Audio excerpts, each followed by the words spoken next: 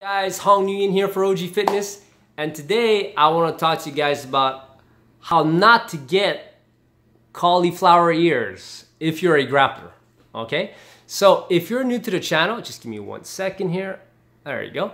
If you're new to the channel, please take the time to like and subscribe to my channel. It would help me out a lot.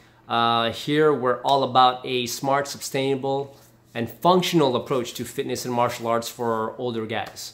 So let's get right into it. Your ears, okay? Now, there's a way to know if you're more prone to having cauliflower ears or not, okay? Now, if your ears are really flexible like mine, you see when you go like this and you can just like play with it and you could feel the cartilage is very flexible, okay? And then chances are you have a better chance of not getting cauliflower ears. You're less prone to it than if you had cartilage that was really hard and you could hardly bend it and it doesn't really like come off your ear like this. You see where my ears, look, it's you know, it's very flexible. So if your ears are more stuck to your head and they're very hard, they don't move very well, there's no play, there's no flexibility, then you're probably more prone to getting cauliflower ear. So one thing that you should really consider, okay, if you're really worried about your ears, is ear guards. So this is an ear guard right here. Okay, it's wrestling ear guards, and they don't cost a lot. You can get them on Amazon, and you can also just go to any sports store that sell equipment for wrestling.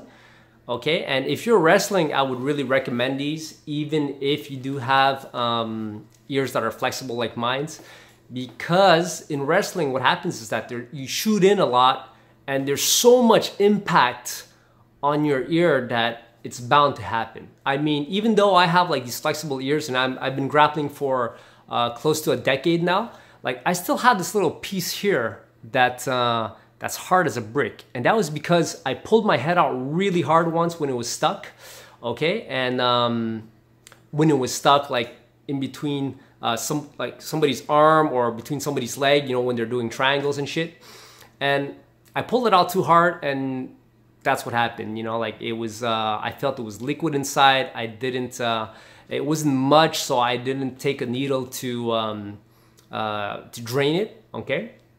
And it became hard as a brick. Now, if there's too much liquid, you gotta drain it, but that's another story. So anyways, that's what happened. So even if you're doing wrestling though, I would really recommend this, unless you really don't give a shit about your ears and how they're gonna look, okay?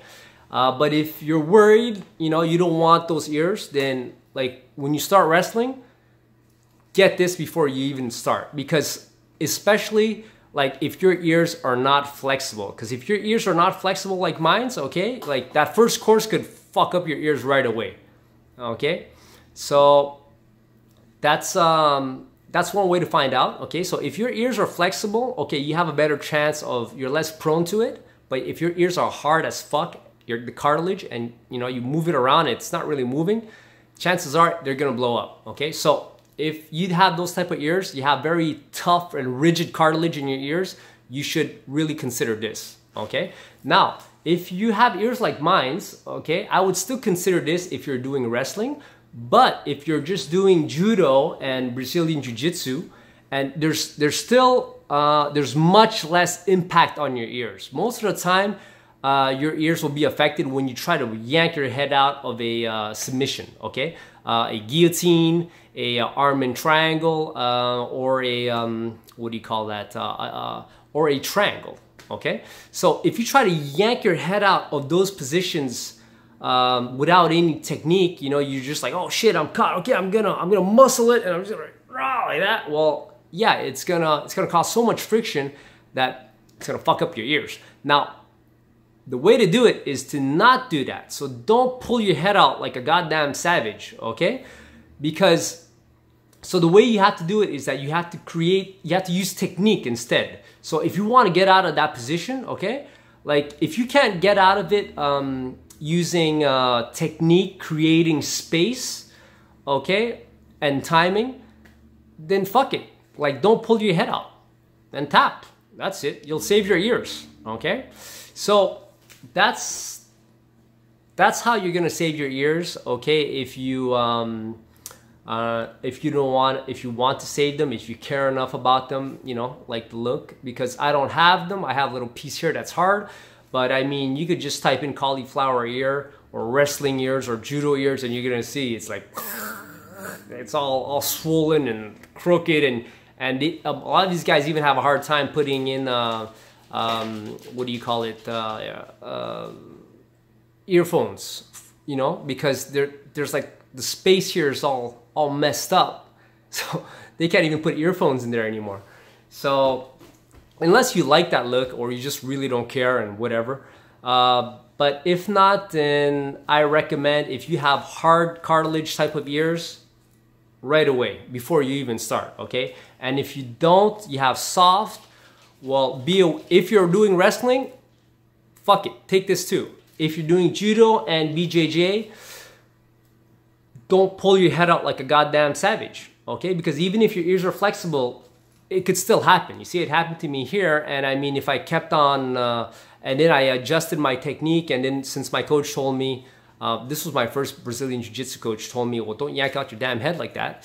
Then, you know, so I stopped doing it, and I'm okay. I've been doing grappling for about 10 years now, and you see my ears are good. But I pulled it, I had this on the side, and since I started wrestling,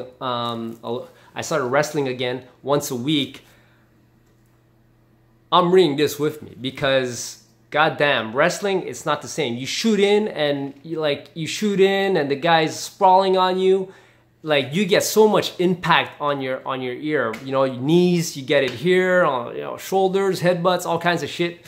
So really, like, I'm gonna take care of my ears, because even though I have a wife and I'm married, I still want my ears to look this way, you know.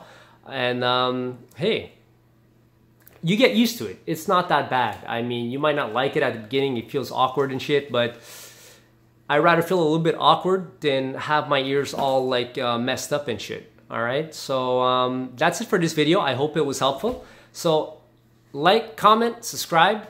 Any questions, I'll be glad to answer. And that's it for this video, guys. So, oh, by the way, I'll leave a link down below where you can go get some ear guards.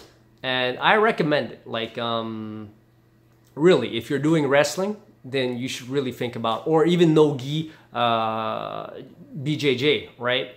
Because when you're slipping and sliding and you're going in for takedowns and shit like that, and you want to use a lot of head pressure, like, you should protect your ears. So that's it. I'll leave a link down below. Thank you very much, guys. Peace. See you in the next video.